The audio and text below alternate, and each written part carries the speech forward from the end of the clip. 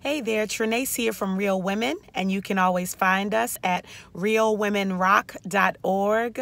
Again, realwomenrock.org. You can also find us on Facebook, Instagram, and Twitter at Real Women Rock and Real Women Rock, the number 2. Wanted to share just a brief nugget with you this morning. It is February of 2019. I'm dating this video this time because we are in our winter season. As you can tell, I'm in my hat and my scarf and trying to stay warm, especially in the mornings. I can't stand the winter.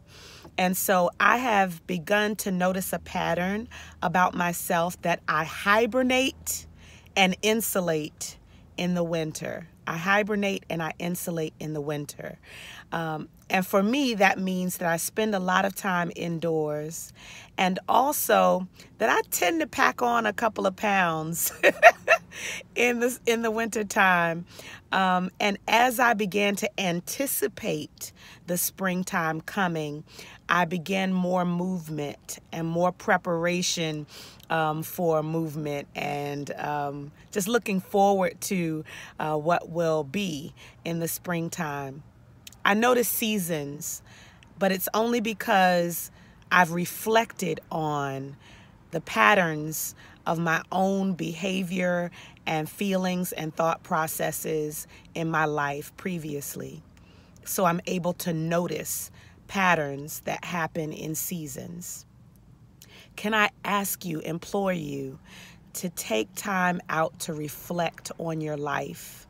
Look backward over spans and seasons of time to notice the patterns of your feelings and your emotions. What happens to you in certain seasons of your life? How are you feeling? What are you doing? As you begin to know yourself better, you can move forward in your present and your future in a much more methodical, intentional way. Recognize the seasons and the patterns of your life so that you can move more intentionally in your future. I hope this has been a help for you. Take care. Have a great week.